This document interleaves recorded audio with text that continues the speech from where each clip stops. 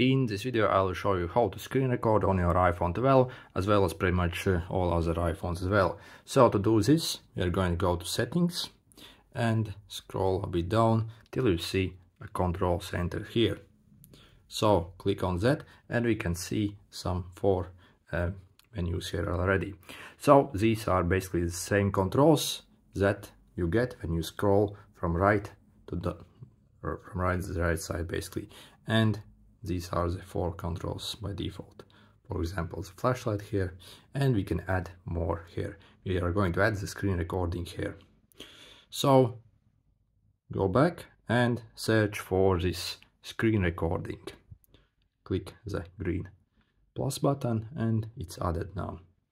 So when we scroll again, you can see a new icon here appears. So when are we going to click it? A screen recording will basically start. So, and it shows a countdown timer, and we can pretty much start or whatever we need. For example, if we want to record our gaming session, we can do that now. So, and when you are done, we can press this button here, the red one, and you can press stop, and this recording will be automatically saved to your photos if you want to check it out. So this recorded basically the screen and what we are doing on it. So what if, for example, you want to actually speak in the phone? For example, if you want to make a tutorial of something and you want to explain something, by default it doesn't record the sounds from the microphone. We can also enable that. So we can go to this again, but this time we are going to long press it basically, and the menu like this will pop up, and here we can enable microphone as well.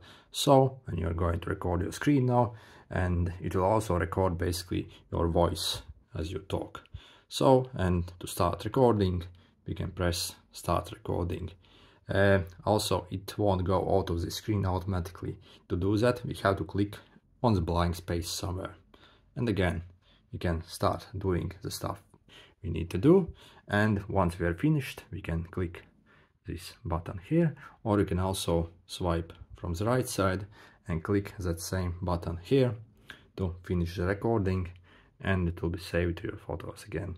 So this is how you do it on the iPhone 12. So if it was helpful, make sure to hit the like button. See you!